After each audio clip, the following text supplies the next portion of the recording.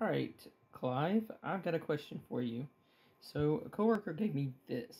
This is a HID power source. Runs off 12 volts. Well, MFG Mighty Light, 25 ampere, 12 volts-ish.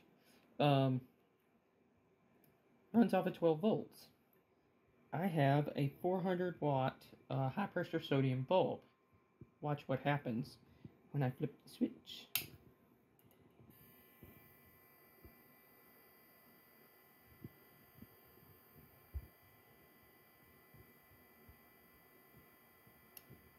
It actually strikes. You can see, I'm going to click out the light. As you can see, get it to focus. Bring them. Right, that's down a little bit.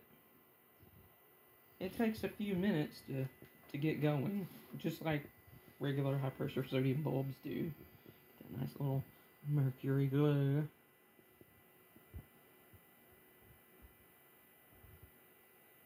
Can't seem to lock the brightness, but anywho, that's besides the point. We're gonna let this kick up a little bit,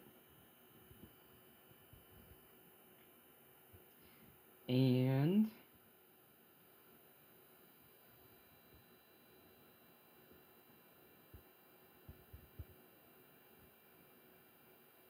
you can see it. The sodium starting to take over.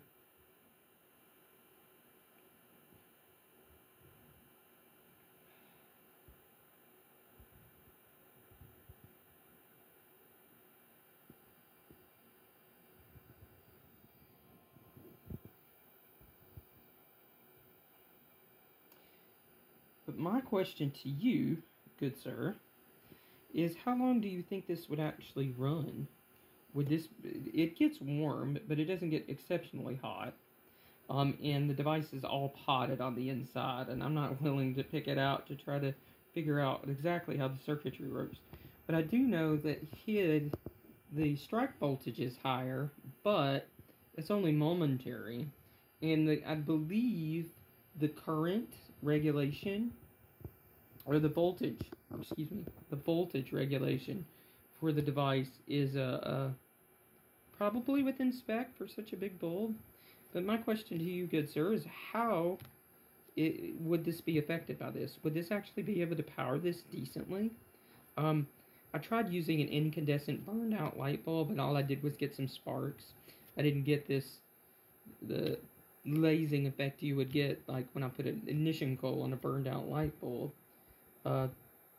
So I tried this. I said, what the hell, I've got the bulb, and I saved the socket. So I just kind of hot wired everything together. So, but yeah, it's working.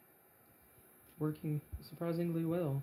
And the hum, as you hear the hum of the ballast taper off as the temperature comes up. So, yeah.